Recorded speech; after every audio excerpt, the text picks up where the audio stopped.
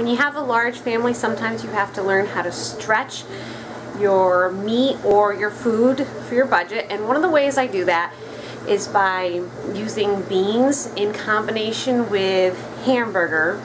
And so today I'm making not sloppy joes. It'll be a combination of sloppy joes or a taco, but it's going to be put on top of kale, lettuce, and spinach, so it's going to be like a taco salad. However, 1 pound of ground beef does not cut it for 7 of us, so I'm going to be making some spicy Mexican lentils that I will be adding to the hamburger to stretch that and make that hamburger last just a little bit longer. Here are my lentils. I just sorted them out, threw in some of my Mexican seasoning with some water, and I'm just going to let this cook. They don't take that long to cook, so I'm just going to let them cook up right here, and then in the meantime I'm going to work on making my other meat mixture, and then the two of them should be done about the same time, and we'll put them all together. I ended up taking the ground beef and I added an onion to it, and I had some bok choy that was left in the refrigerator I needed to use, so I just chopped that up. That's what these little green chunks are, and I'm going to finish making the tacos with the seasoning and all that, and then I'm going to add some of the cooked lentils to it. I listed these tools on eBay last night, and they were all sold this morning when I got up. This is a tool you hold on to. You put your hand into a tuba bell. You push the dents out from the inside. And this is something that just holds trumpets while you lacquer them.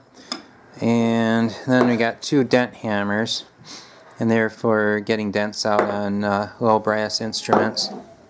We sold a lot today on eBay. We have 2 rumba belts going to Rochester, New York, and a trumpet lacquering tool going to Glenwood Springs, Colorado, and a dent hammer going to Jamestown, New York, another dent hammer going to Union City, California, and a thing that you get dents out of a tuba with going to Elgin, Illinois. It's a good day on eBay. We've been working really hard lately on picking up our house, getting the 1st and 2nd floors all neat and in order. Now we're working on the basement. Basement's pretty bad, so we got a lot of work to do down here. We did clean it up a few months ago and we got the furnace, but there's still a lot more left to do. This is what we have going on. We got a big pile of tools, some other tools, and then our workbench here is terrible. And we're going to sort out the tools right now. I had the kiddos hang up all the hooks on the pegboard, and now Peter is hanging up a few tools.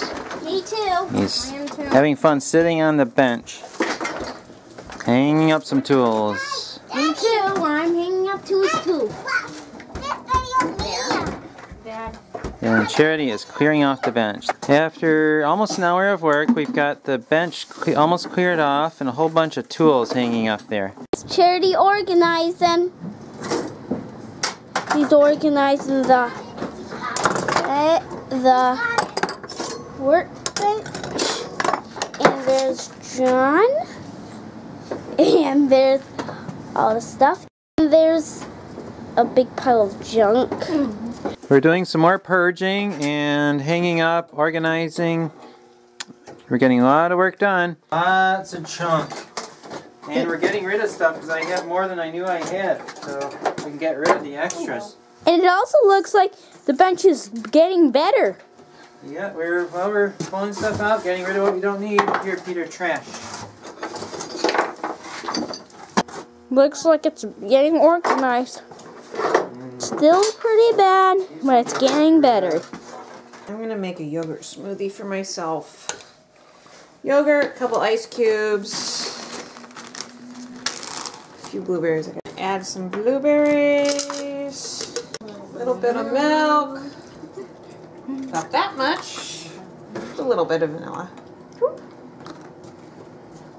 And I'm going to smush it up. Ready? Let's see if this works. It should work.